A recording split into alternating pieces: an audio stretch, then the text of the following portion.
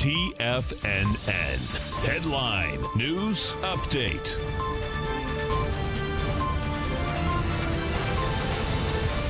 Good afternoon, everybody. I'm Tommy O'Brien, coming to you live from TFNN headquarters in St. Petersburg, Florida, 4 p.m. Eastern time on Friday as we reach that closing bell.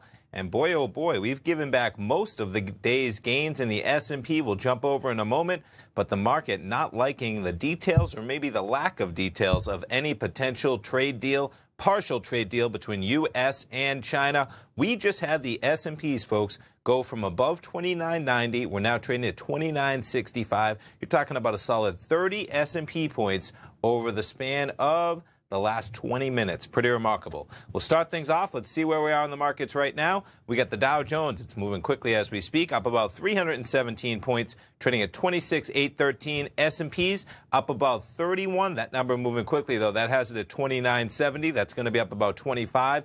NASDAQ up 106 points. That's 1.3%, trading at 8,057. But we're going to jump right into it. We'll pull up the charts. We'll start it off with the Dow, and there's what I'm talking about. Check out that acceleration from 3:40 p.m. Eastern time.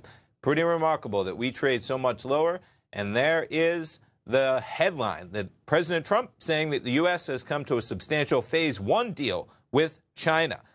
President Trump speaking alongside Vice Premier Liu in the Oval Office. That is how this started. And boy, oh boy, you see the Dow trade from 26,970. We're now 200 points off that level, 26,755.